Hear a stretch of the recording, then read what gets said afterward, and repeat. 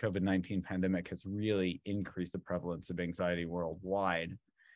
So before I go on to talking about cognitive therapies, I just want to mention that this piece of anxiety, this uncertainty, is pretty unprecedented with regard to a pandemic. Nobody who's alive today has really gone through a pandemic. The last big one was, the flu in over 100 years ago.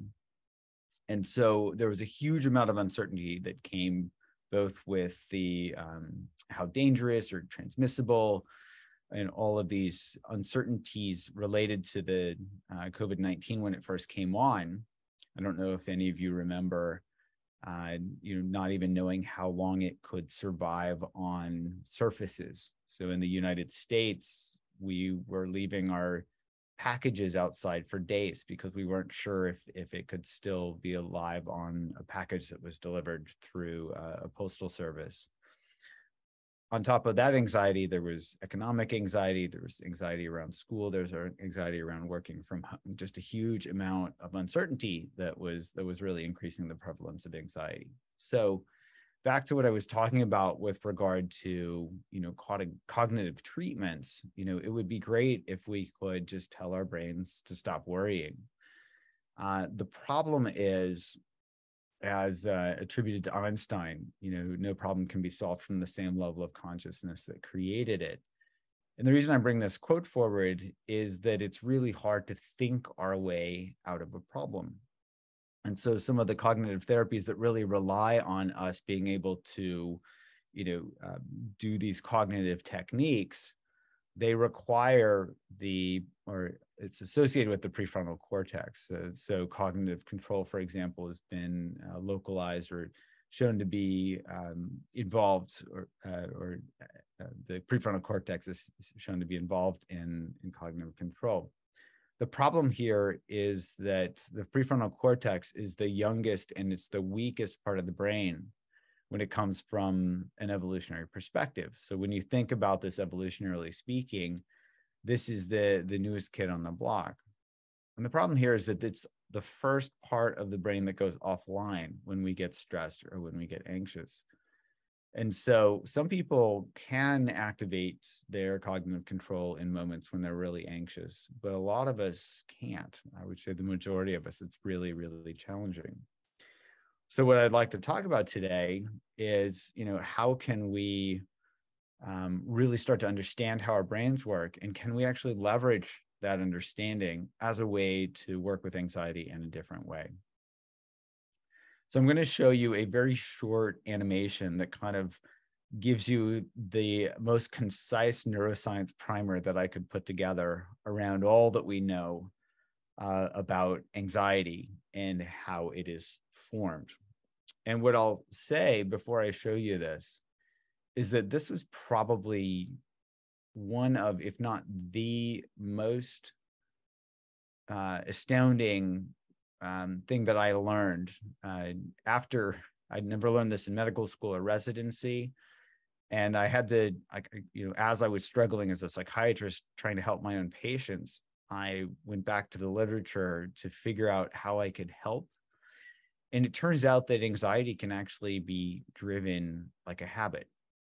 So I'll show you how that can be the case. And then we'll talk about how we might be able to work with it.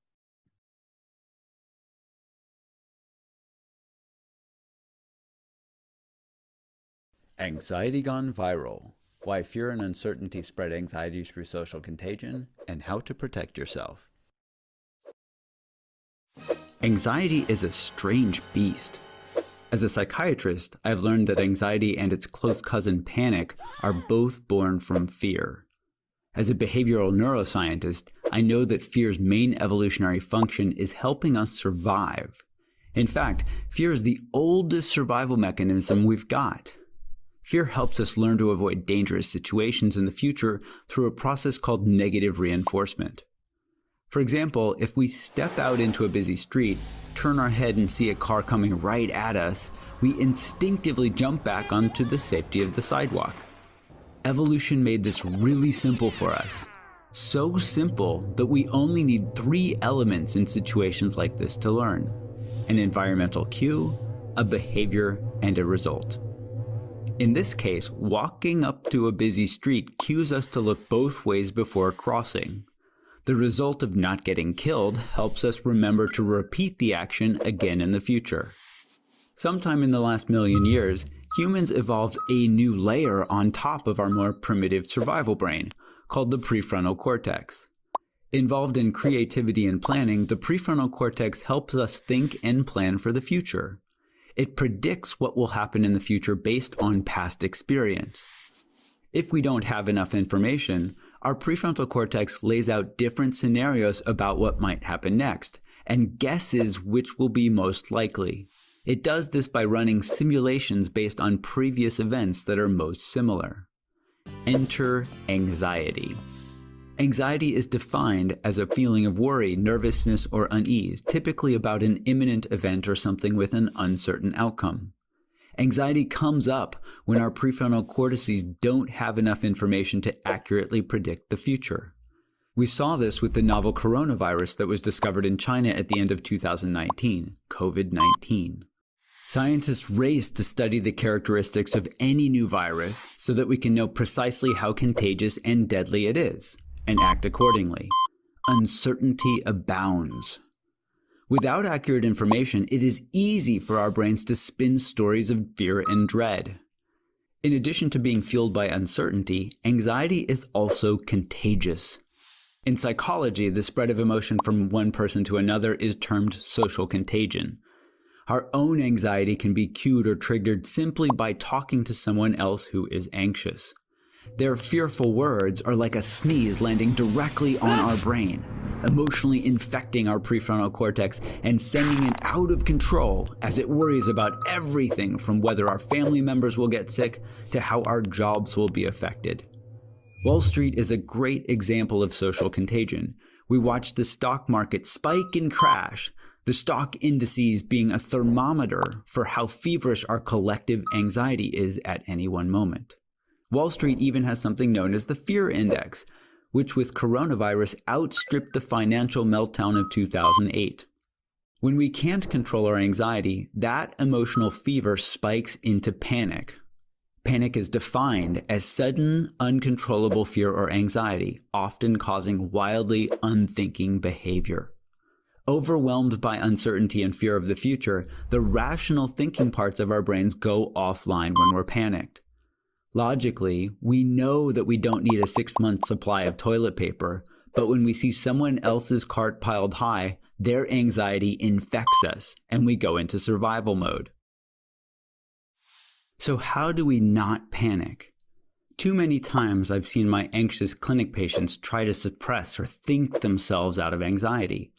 Unfortunately, both willpower and reasoning rely on the prefrontal cortex, which isn't available at these critical moments. Instead, I start by teaching them how their brain works, so that they can see how uncertainty weakens the brain's abilities to deal with stress, priming it for anxiety when fear hits. So now that you know how your brain works, it really comes back to just remembering these 3 things. And in fact, this process, this reward-based learning process, is set up for memory formation. It goes back to these positive and negative reinforcement loops that start with hunger, so we can remember where food is.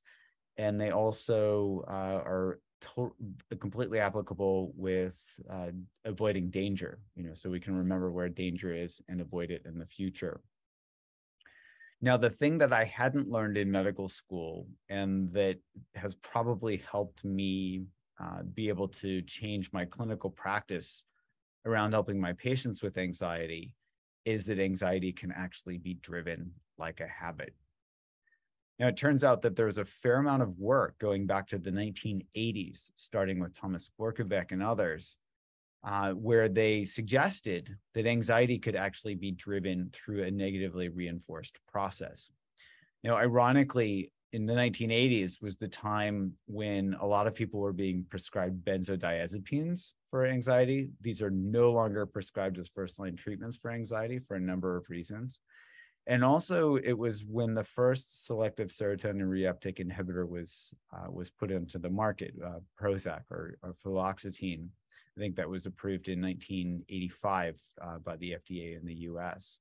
So there was a lot of emphasis and a lot of focus on medication treatments. And, I don't know historically what happened, but there was really not a lot of emphasis on this type of thing.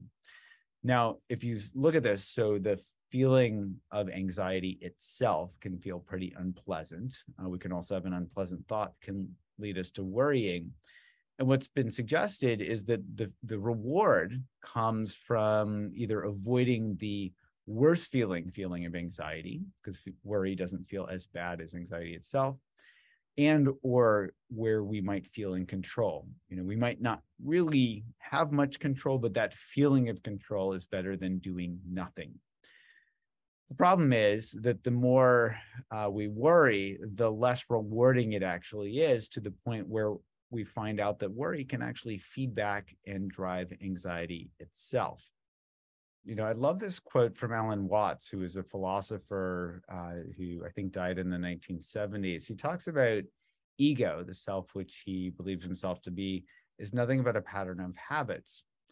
And I bring this forward because it's been really interesting to contemplate this around, who we believe ourselves to be and where that identification or that identity comes from. And what I think he might be getting at is that we can become identified with our thoughts and we can become identified with our behaviors. So, for example, I had a pilot tester of our Unwinding anxiety program who wrote me an email and said, what I'm struggling with is the kind of anxiety that comes from who I perceive myself to be, and the seemingly impermeable blanket of not good enoughness that it is wrapped in, deep etched in the bones anxiety. Now, this really struck me, where somebody could be just so identified with a thought or an emotion where they feel like, as she described, is deeply etched in my bones. So if we bring this back to the Alan Watts quote and simply replace ego with the word anxiety, it makes a lot of sense. Anxiety, the self which he has believed himself to be, is nothing but a pattern of habits. And what that suggests is, if this is a pattern of habits, we can formulate a hypothesis that we can test. If we can learn to be somebody who worries a lot, for example, who is somebody who is so identified with their anxiety that they can't imagine themselves any other way, it suggests that they can also unlearn this. So the first step is we've got to be aware of being caught up in a habit loop. If we're not aware, we're just going to be lost. We think of this as being on autopilot, as I'm sure many folks are familiar with. The second step is exploring the results of the behavior. And this might sound a little strange at first, but we'll talk about some of the neuroscience behind how this works. And I have people, my patients in my clinic, just ask the simple question, what do I get from this?